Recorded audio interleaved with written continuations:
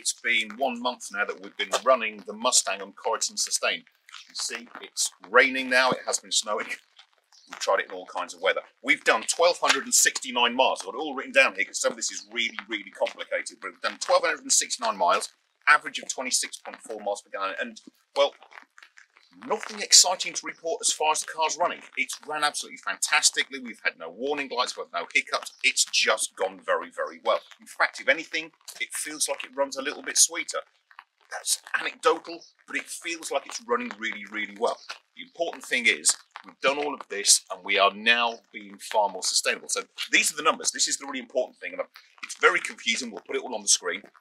So 1,269 miles at 26.4 miles per gallon is 48 gallons or 218 litres. Work that out, it's on the internet.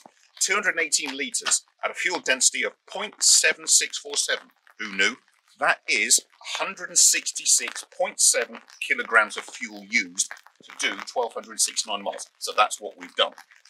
166.7 kilograms of fuel at an energy density of 43 millijoules per kilogram, whatever that means, is 7,168 millijoules. Are you with me? This is the important bit.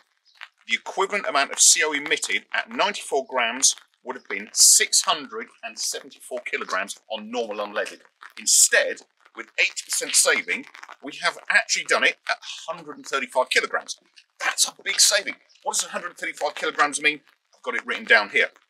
That is less than half the amount of CO2 that you emit having your daily shower.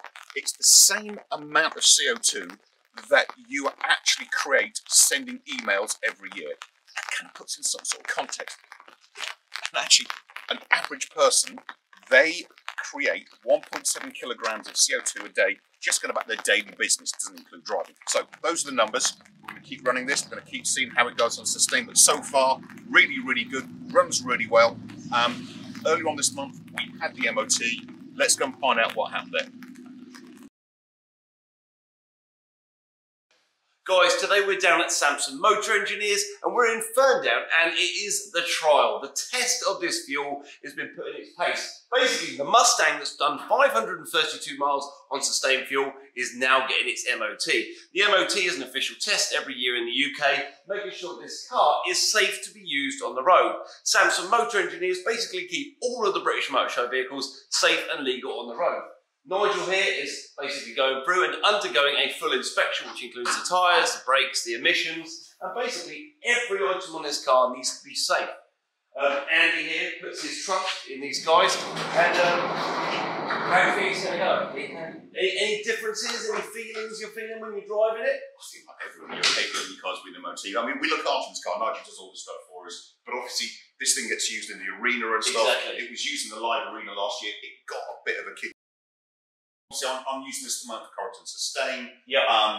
It's due its MOT. Obviously, there's a lot of safety stuff going on. We'll also be looking at the emissions at the tailpipe. I guess we're expecting it to be the same as normal because that's what Sustain does. Although it's carbon neutral, it's taking it out the air, putting out the exhaust, so it should be the same, I guess. Exactly. I mean, the gentleman up there said to us that you shouldn't notice any difference in the drivability of the car, but you know, this is the major test here. You know, that pollution that you see coming out the exhaust is basically invisible to the eye unless you're revving the hell out of it. But it's those details on the paper that is going to basically tell us yay or nay. Is it exactly the same as a normal Mustang that he'd notice, you know? Yeah, and I think the other thing for today, so it's due its service next month. Okay. And this is going to be the other challenge for the sustainable kind of project is we're going to have to service this car and any of the parts it needs. We've got to find a sustainable way of doing it. So, exactly. You know, rather than just going and buying all this stuff brand new, most people will do, it's the right thing to do. Yep. But can we go and find them off eBay, for example? Yep. So someone who's maybe bought them and didn't need them anymore, or if it needs a part, maybe we can find it used. So it's that next level of sustainability. You know, it's not all about skimping and buying the cheapest item. It is about, you know, people out there bought stuff, and like you say, having used it, they bought a set of brake pads for their Mustang, sold the car, they've sat on the shelf. Can we buy them and stop someone else, you know, going out and buying another one, you know? It's saving the planet. That's it. And the oils and all the lubricants and stuff like that that come out of the vehicle, what will you do with them? Well, I think we'll talk to Nigel about that in a moment. No worries. Let's get to it.